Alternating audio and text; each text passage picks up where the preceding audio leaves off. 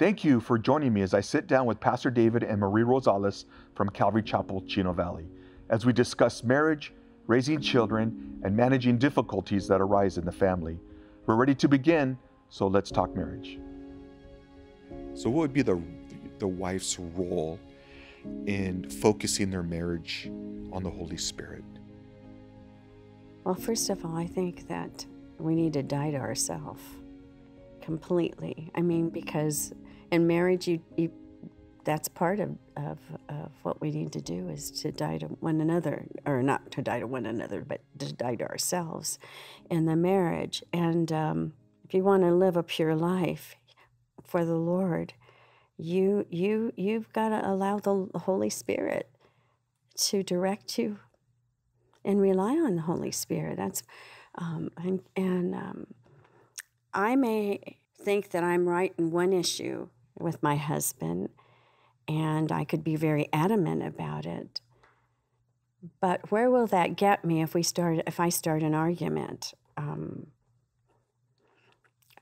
That would not edify our marriage at all. Nope. At all. And I think it's really all about dying to ourselves. I really do, and allowing the Spirit to direct us. And there are times when we just have to keep our mouth shut. And I think a lot of women don't. They keep rambling on, maybe to their husbands at times. And there's times that we just need to be quiet and go to the Lord in prayer. Is that difficult at times? You know, I think it can be. It can be, but it's a good thing to go to the Lord in prayer, because that's where we should be doing that all the time anyway, John. So I would say. You know, my wife does, Marie, when we get in a disagreement and it seems like there can be times when we one-up each other, that have to be right mentality. Sometimes my wife will turn to me and go, I'm like, what are you doing? I'm biting my tongue because I don't want to say anything, to start something. Funny. And so we practice that a lot. But it's difficult at times being able to just bite our lip, and to bring glory and honor to the Lord. It can be a challenge. But I don't have to do it. I mean, that doesn't happen in our family now. But I think when I was younger, because you're beginning to know their ways, and you really don't know them until you get start getting married, and and then you become accustomed to things. Then I know how my tone may sound to him when I was younger. I didn't realize that, I maybe sounded a little bossy, and but not any longer. We've learned each other's ways. Yeah, what I would do when Marie started sounding bossy, like she said, and of course that happens in every relationship, but I was more sensitive to that. That was one of my trigger. Those things would trigger me. I did not like that. And I just didn't, so yeah. So if Marie had a tone at all, at first I'd look at her and I'd say, are you sure you want to go there? Are you sure you want to go there? Because if you speak to me like that, I am going to respond. That's kind of how I was. I said, I am going to respond. Now, if you want to go there, I'm more than willing. But if you want to have a conversation, be very careful. See, so again, I came from an aggressive background. I was very direct. And now I don't, but that's early days, and because we were trying to figure out how we're going to make this work. What Marie did, to our blessing, is instead of saying, who do you think you are? Which she did think that. She would think that. She was in her mind. She told me that. I did. Said, you know what I'm thinking. I just didn't say it. She just wouldn't say anything because she just, who do you think you are? But the wisdom of that in our case was that I began to realize there are better ways to say what I'm saying. Because again, I came from a very aggressive background, which was normal. It was normal to speak like that. Marie came from a softer background. So we learned. We really did. And so after all these years, John, I mean, it's not that she and I have just one brain. You know, we think the same, and you know, we're different. But what we've learned to do is we've learned to take our own personalities and submit them to our relationship. And so I still can say, "Are you sure you want to go there?" But it's not like it used to be. And she'll look at me and she'll go, "No, you know," because we're not gonna have a discussion that's leading us to anything that could be, you know, anger. We're not going to go there, you know. So let's just deal with this. What is it? Okay. Sometimes Mama doesn't want to hear it. Sometimes I don't feel like hearing it. So we learn, right? I mean, so that again goes under the umbrella of wanting to, you know, seek peace. You know, the Holy Spirit, you know, the fruit of the Spirit. You know, I believe Christianity is very practical. Very practical. You know, what is the great commandment in the law? Jesus, some lawyer asks, right? And love God with everything and love your neighbor as yourself. You know, in some religious beliefs, loving God with everything is their whole quest, right? So Jesus says, no, you have to love God. And John says, how can you love God who is invisible, whom you've not seen, and yet hate your brother whom you have seen? So Christianity is practical. You know, if I really love this invisible God whom I do not see, what's the best way for me to demonstrate that I have a love for this invisible God? By loving people.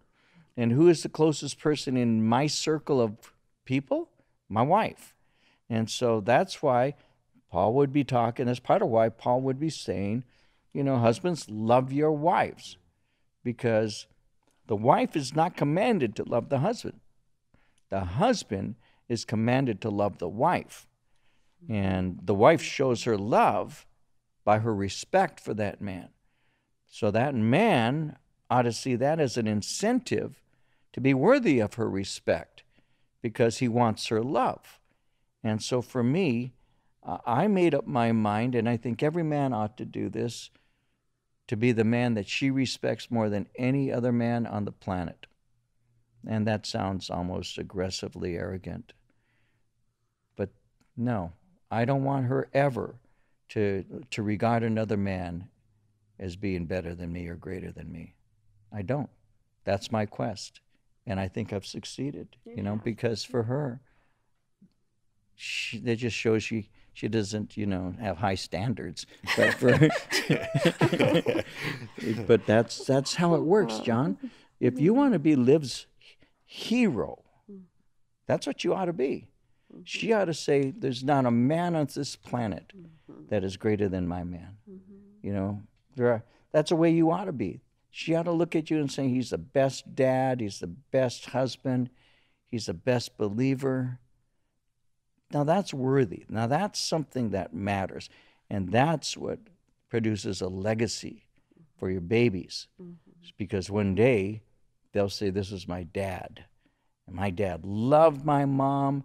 My dad loved us. And my dad especially loved his God. If you have that, what else do you need? Right. Practical, right? So practical. It's just practical. And our children know that. Yeah. Oh, yeah. The church knows that. You know, the church sees this. Little fun food for thought for the couples who are watching. You know, there are sometimes, and I want to come back and revisit this. This will be just a fun portion of this. With my wife and I, there's things that I do that bother her. I'll leave the toothpaste cap off the toothpaste. And she'll like, put the toothpaste cap back on. Or there might be just one little piece of toilet paper on the toilet paper ring and not changed out. Or there may be a little bit of milk left in the jug, you know, in the refrigerator. What were some of the things, those funny quirks that would not upset you guys, but just like, wow, why do that? You know, are there anything like that as you guys were getting to know each other earlier in your marriage? That's hard. That's really hard. And I'll tell you two reasons why. One, it requires me to actually have to retrieve a long history, right? And you know, because when we first got married, And first, I'll have to think about it. But two, and this may not make sense, John. It may not. I grew up as a young man saying that the only thing I ever really want to talk about with my wife is how good she is. I don't talk about private things that may irritate me. I just don't.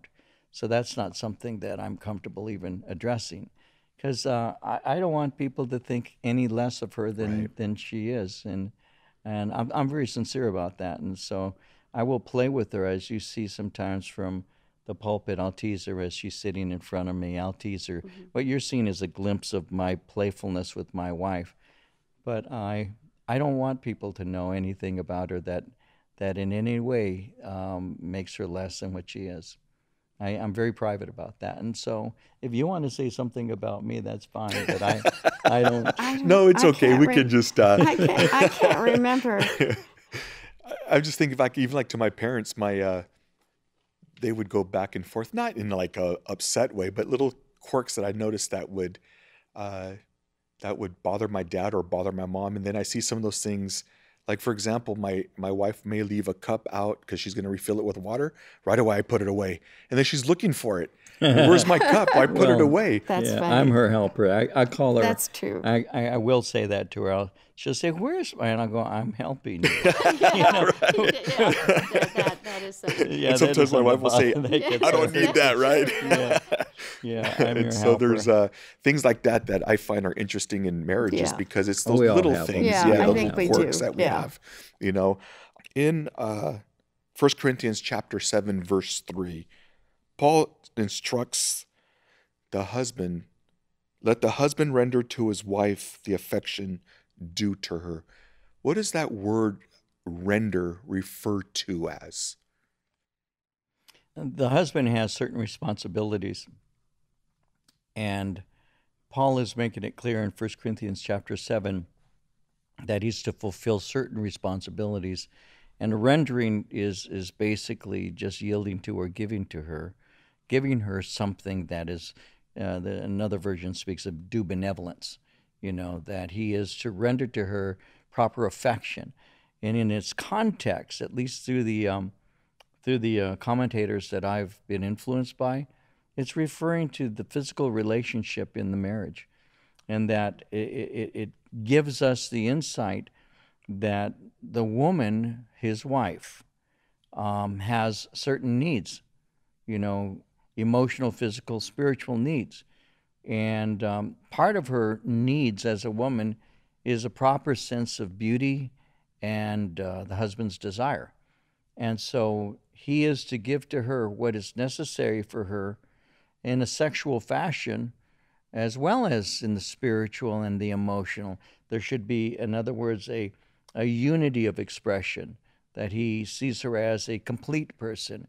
And sometimes a husband may not be rendering to her the due benevolence, the things that are hers, including the physical elements of marriage, the sexual pleasures that a woman rightly should have with her husband. One of the things I would say that really affected the church for a long time was the thought that physical pleasure in a marriage was actually immoral or dirty.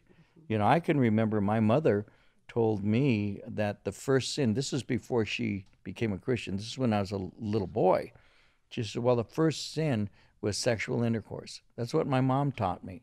So in my mom's way of thinking, sexual intercourse was actually the first sin that Adam and Eve ever had, which of course was not true. And somewhere she had been taught that, probably from one of my crazy aunts, because I had some crazy aunts who really were just really interesting.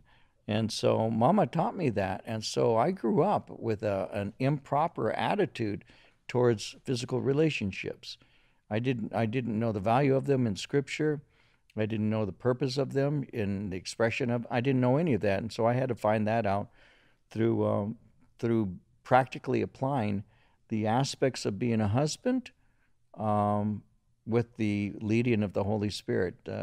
To learn what tenderness is, to learn what cherishing is, to learn what dying to self is, things like that. That's all part of your physical relationship, because a lot of men see it as about themselves, achieving a certain goal that they have, to the neglect of their wife's needs. And so you render unto your wife due benevolence, because the whole context speaks about that if there is a time that they're to be apart, that it should be for spiritual reasons, to give yourself over to prayer, and then come again, he says, together, lest you be tempted. So he's acknowledging the reality of physical need in that passage.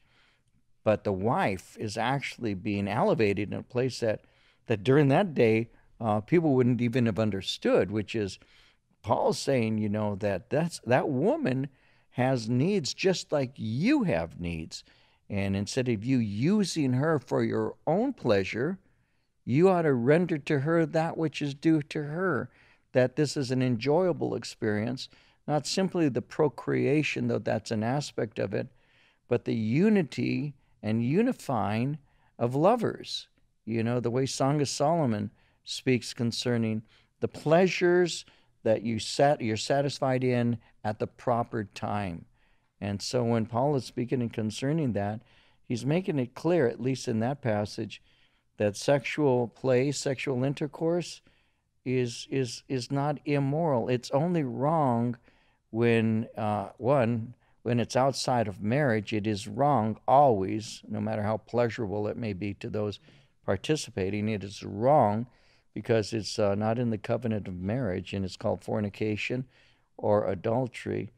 But it's also something that is to be representative of true pure love, with the purpose of enjoying each other, because God created us to fulfill one another and one another's needs.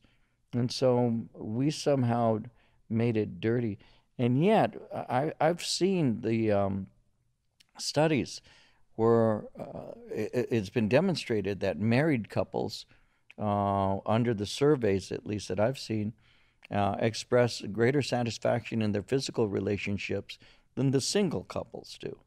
And there's a variety of obvious reasons for that, but you have a wife, and therefore your wife is available to you much of the time.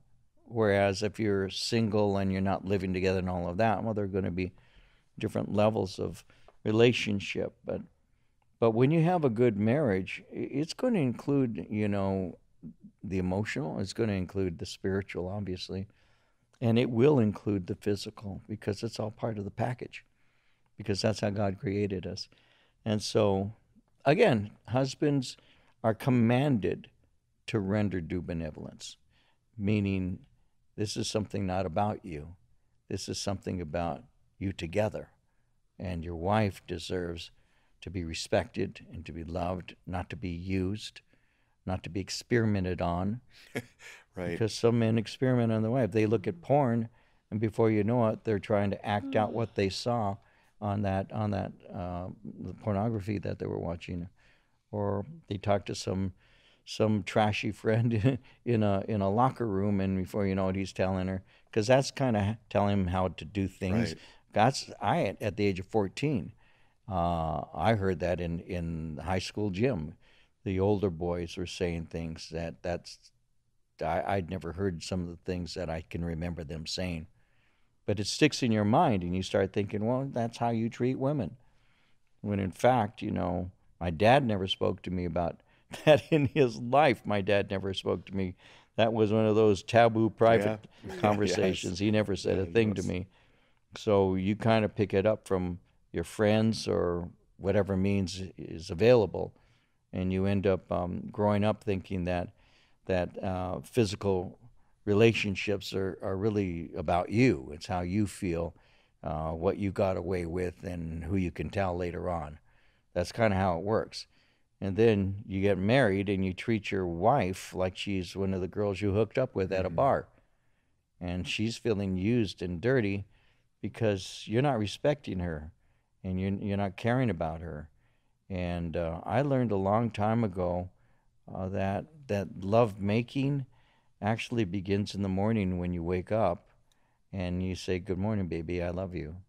and it may be consummated later on through a physical act. But lovemaking began long before you were involved in any intimacy. That's true. Yeah.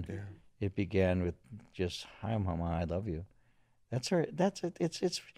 I think that, John. I think that much of what people characterize as as love is lust, and it's just using each other.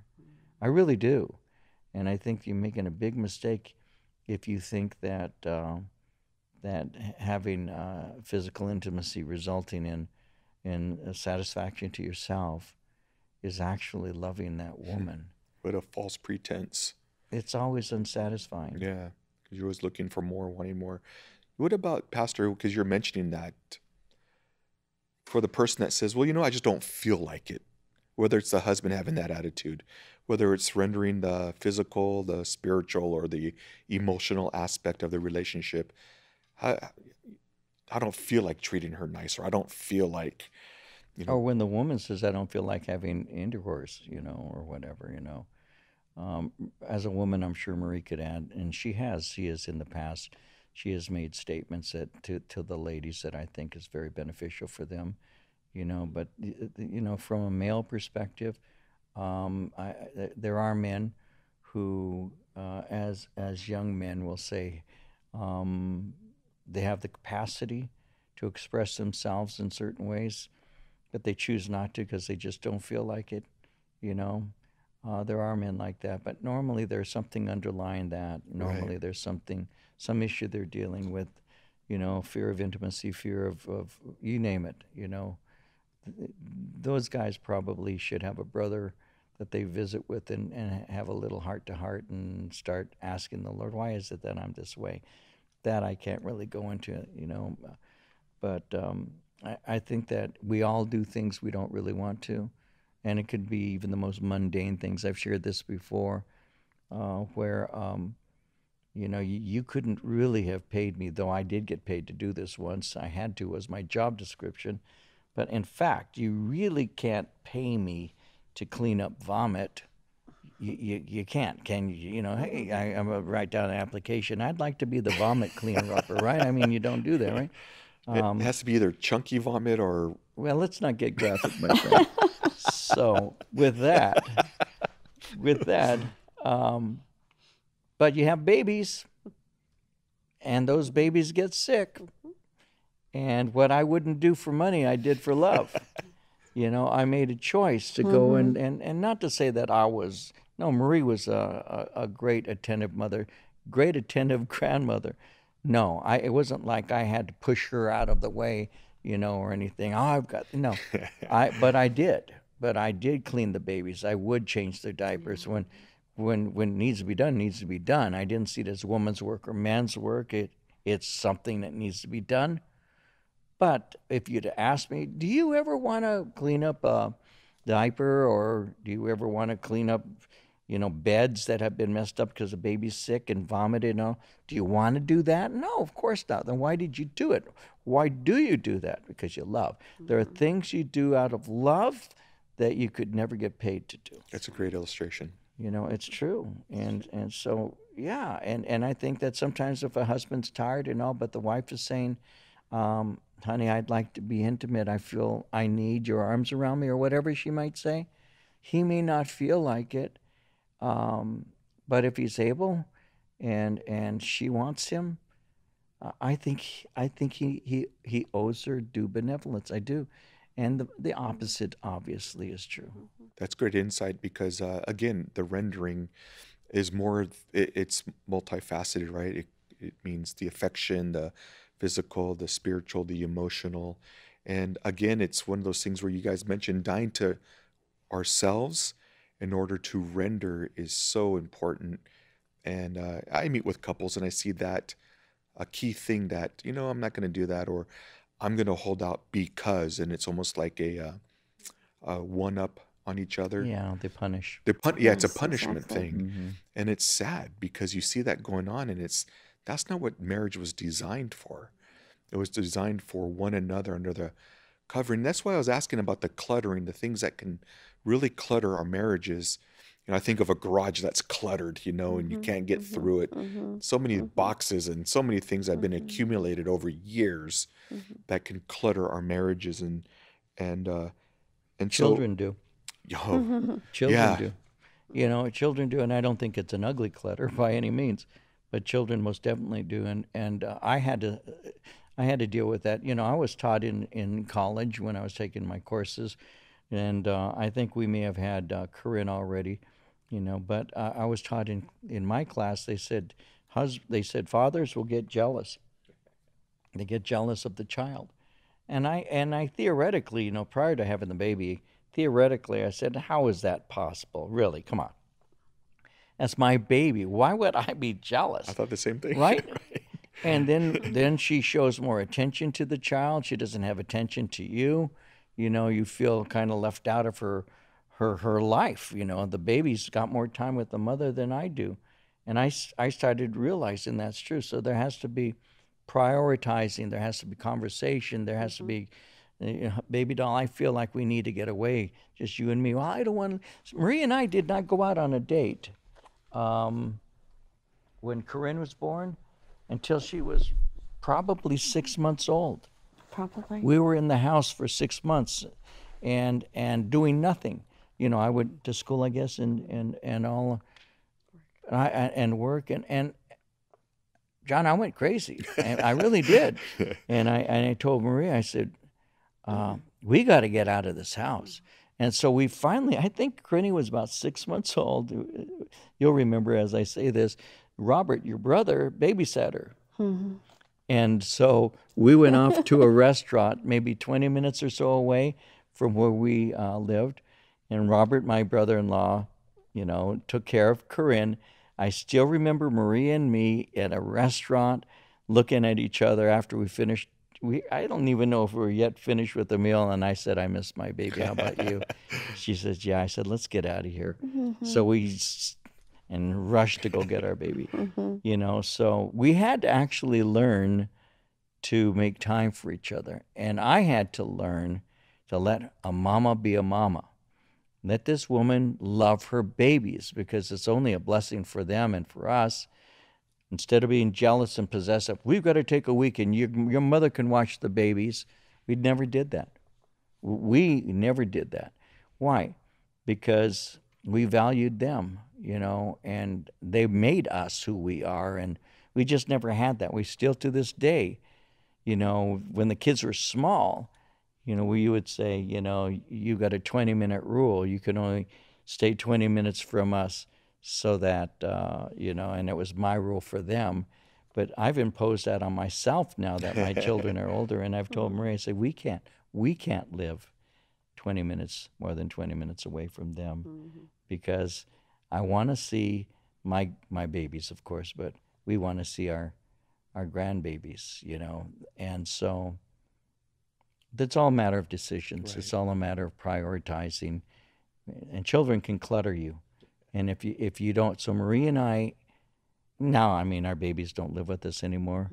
We will get coffee pretty much every day. We spend time with each other all the time, and there's a song by Boz Scaggs called "We're All Alone." It's one of my songs with Marie, because I understand this just us kind of thing, because to me that's what I want.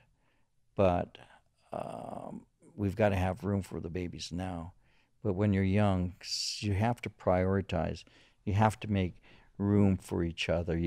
Even if it's when the babies go to bed, and you sit there for a half hour, an hour, and visit, or even when you go to bed and just before you go to sleep, you just have that pillow talk where you just say, baby, how was your day? How'd things, you got to do that every day.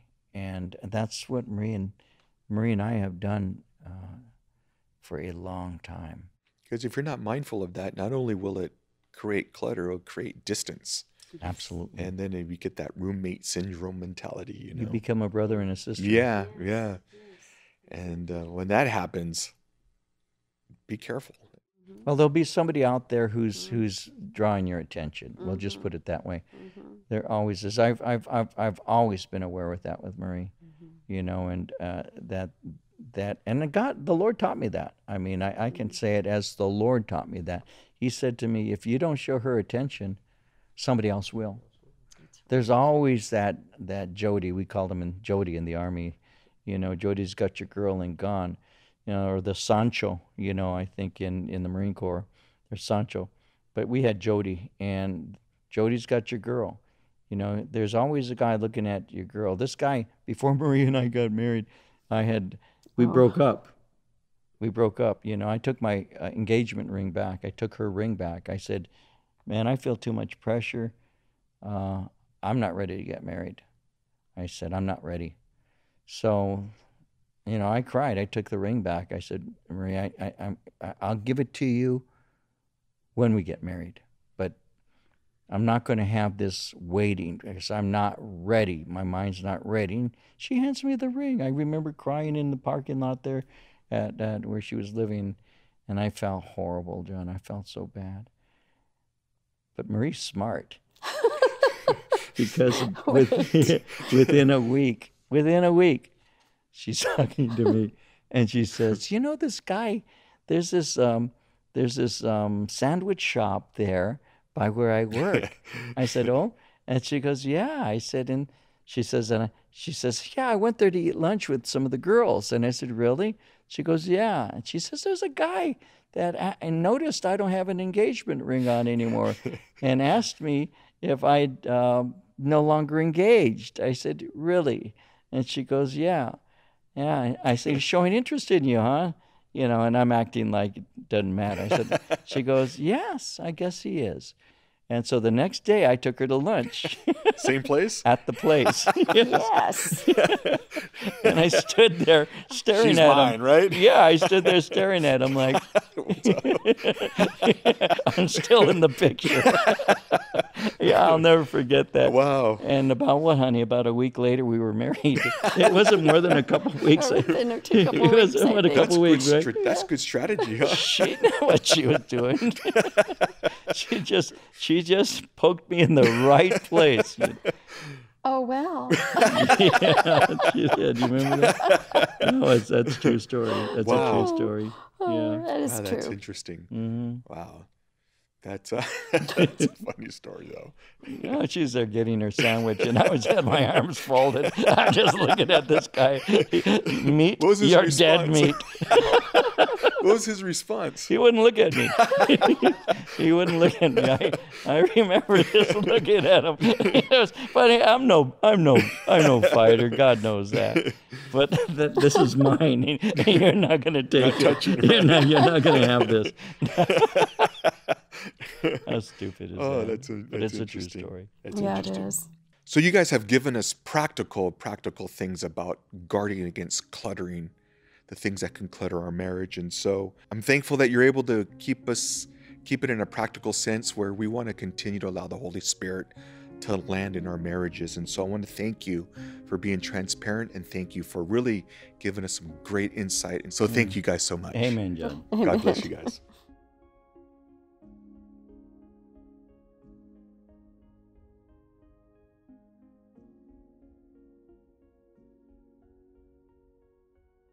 Thanks again for tuning in. Let's Talk Marriage is a ministry of Calvary Chapel, Chino Valley. If you enjoyed this video, then please like and share it. We will see you again next week on another episode of Let's Talk Marriage.